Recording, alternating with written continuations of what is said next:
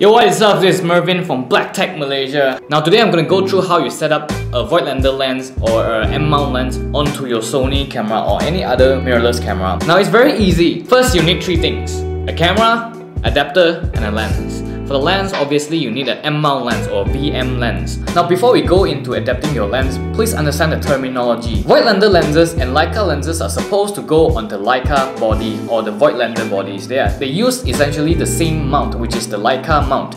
So you can use a Voigtlander lens onto a LEICA body, but these days you are able to put it onto your Sony bodies because they use the mirrorless system. Essentially, they don't have a mirror in between the lens and the sensor.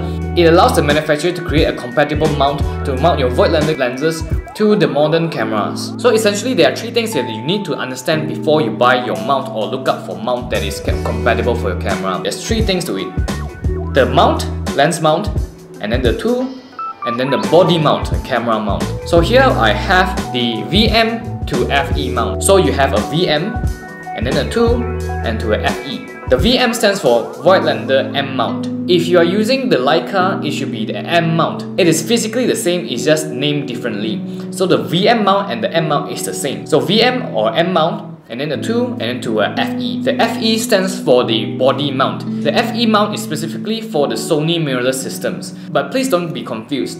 If you see FE, it's for the Sony. If you see EF, it's for the Canon. So they are not interchangeable. Please buy the correct adapters. So basically, if you want to look for a Voigtlander adapter to your Sony body, just copy these words: VM to FE. Alternatively, you can look for M to FE. If you have a Canon mirrorless body or a Fuji mirrorless body, their corresponding adapter names are this. What I have here is a Sony A7 II with the Voigtlander 15mm f4.5. How I adapted this is just basically as what I said. You need three things. First thing, the lens, and then the adapter, and then obviously the camera. So the most important part is the adapter part. Now I always suggest to people to buy a close-up adapter. In this case, it's a VM to FE mount close-up adapter. The close-up adapter improves the capability of the lens. It allows the lens to focus a little bit closer than its native close focus distance. So for this one, from 0.5, I'm able to focus up to 0.3 or even 0.2. I always suggest that you get a mount, and then you put on the lens onto the mount first before you mount it to your body. Now once you've done that, you're able to mount it like any other camera. There you go. And then if I want to change it to any other lens, I just detach the lens from the mount.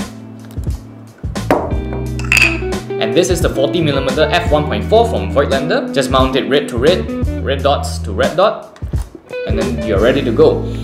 Now there's no autofocus obviously unless you use the autofocus adapter, which is a bit more costly than your usual adapter. Now that is it basically for adapting Voigtlander lenses onto your Sony cameras. I hope this is helpful, and if you have any questions, please drop it down below. And if you want to support us and see more videos like this, please give us a subscribe and give us a like. Now this is Mervin from BlackTech Malaysia again, signing off.